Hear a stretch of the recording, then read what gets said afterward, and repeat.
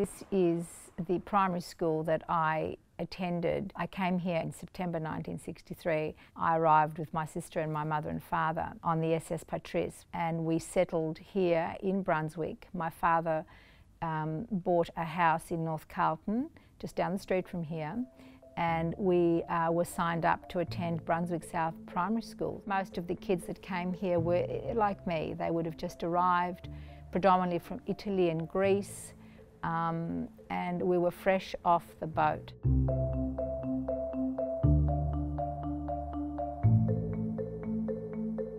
I remember bringing my lunch to school, and it was very thick bread with, my mother used to put zucchini or eggplant slices on it and cheese.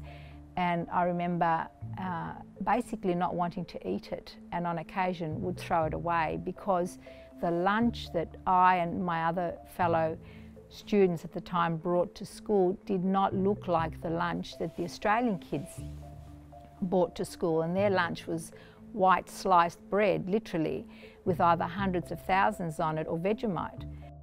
I also remember where I was standing in the playground, where I realised that I could speak English. I was around here. I don't know why. I've never been able to understand it, but I know that I remember it well. And all of the preppies and the grade ones used to play around here. And then at school we were being taught to become Australians via English. I was Mari at school, but then I'd go home and I would be Maria, and I would speak Greek because my parents didn't speak English. We were able to move in and out of those double lives. I would say that we pretty much looked after ourselves. We were the interpreters, I was the neighbourhood translator. We did all those things at a very, very young age. I would take my neighbour to the hospital when she was pregnant and she contracted German measles. I was 13 at the time. The doctor says you need to tell her that she has German measles, she may need to abort the child. That's a pretty distressing thing for a 13-year-old to have to try and explain to the neighbour. So we were constantly called to do adult things, and we then began to make decisions. I did a piece of art, big Hessian thing where we sewed stuff on. I've still got it at home. We did it here. So this was the art room. I guess I have been shaped largely by my mother's grief. Her grief, her personal grief of coming to Australia. And then she died of breast cancer, the first person we knew of. I lost my mother when I was 25. Her biggest grief while she lived in Australia was that she had been separated from her mother. She and her generation came here to the other end of the world, and they couldn't go back, Lela.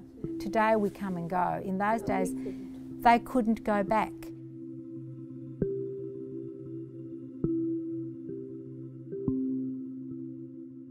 Politics was a big thing at home, and of course Gough Whitlam's arrival made migrant Australia, switched migrant Australia on politically in a way that had never happened before.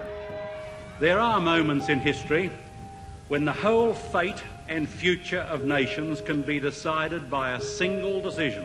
Everybody was abuzz with his new Prime Minister, who was going to develop the migrant policies, pensions, rights, everything was happening. It was a fascinating time. I was given the opportunity to go and work for Gordon Bryant, who was the member for Wills, on his campaign. I didn't join the Labor Party until 1982. I don't think I ever had it in my head that I would be a Member of Parliament. It eventually came as part of my engagement with the Labor Party.